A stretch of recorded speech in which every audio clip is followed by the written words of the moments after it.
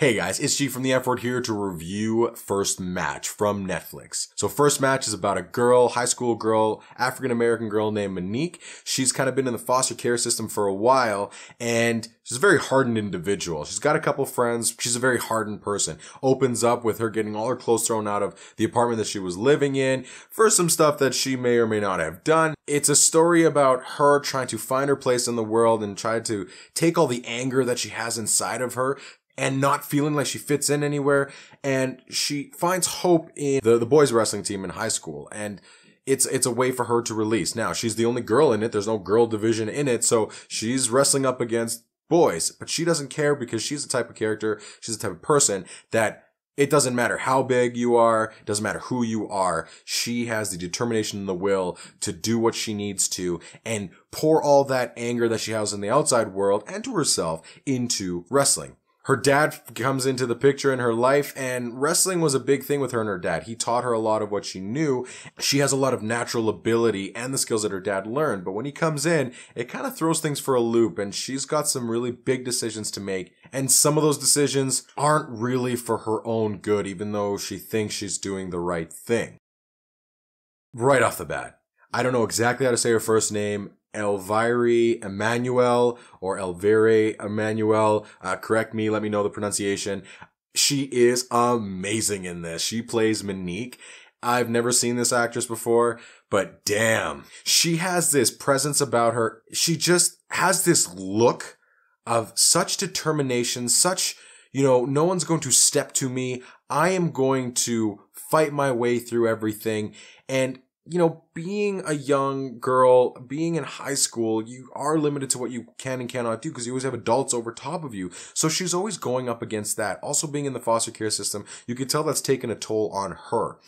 She displays such strength and will in her character that is really endearing. And at first you kind of look at her as an angsty teen, but you get where that comes from. So she is by far the best part, which is great because she's our lead. The guy that plays her dad, even though, he's a questionable character as a character, does a very good job as well. Just everyone all around is really good. The boys on the team, and specifically the coach as well. The coach is portrayed as someone who's seen some stuff, who's gone through some things, and has used wrestling to save his own life. Now, it doesn't explicitly say that in the show, but just the way that the actor portrayed him, you kind of sense that, and wrestling has been a salvation for a lot of these kids who could go a lot of different paths. But the big thing and the big highlight about it is it's not so much a wrestling show. Don't expect us to come here and see, some type of a Rocky or a Never Back Down, which, is kind of a lower form, but kind of that, that type of sports movie that they rise up and they overcome and all that. This is actually a story about choices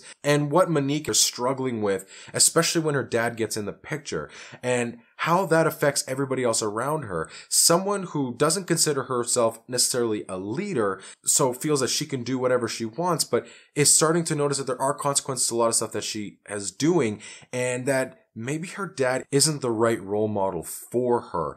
And there are a lot of decisions and a lot of things that she's almost forced to do. And because she's trying to rekindle things with her dad and have him accept her because she feels like she's not accepted by anybody, a lot of that is really present in here, and that is where the magic comes in this movie. You can see that. You can see she's got something to prove. She's got that determination and that will, but it gets tested. You're sitting there and wondering, like, what are you doing? Don't do this, don't do that. Can't you see what we see? That's really tough because as a viewer, we can think all we want. We're on the outside. You really do feel for her and understand her.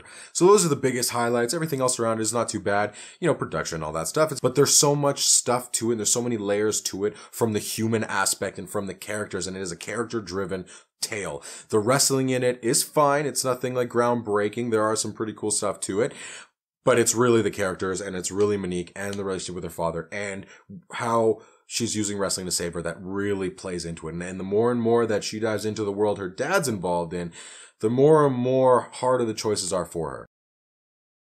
I don't necessarily have any real negatives about this. This can come across a little bit by the numbers. Some of the moments in terms of pacing were a little bit quick, especially in the beginning. I was expecting a little bit of a build up to her inundating herself in the boys wrestling team. And that kind of happened a little bit quicker, but you got to remember this isn't really about wrestling per se. It's about Monique. It's about her character, and it's about her choices and her finding salvation in this. However, as a show or as a movie itself, I was expecting a little more of a build up. Yes, they tell us earlier on that she does have a natural ability and she has learned stuff from her dad, but seeing that grow a little bit more, I think would have helped it. So first match, I would highly recommend this. Definitely worth your time. Great character piece. They're really, really great performances, especially out of Elvira Emanuel. Again, I might say it wrong. My bad.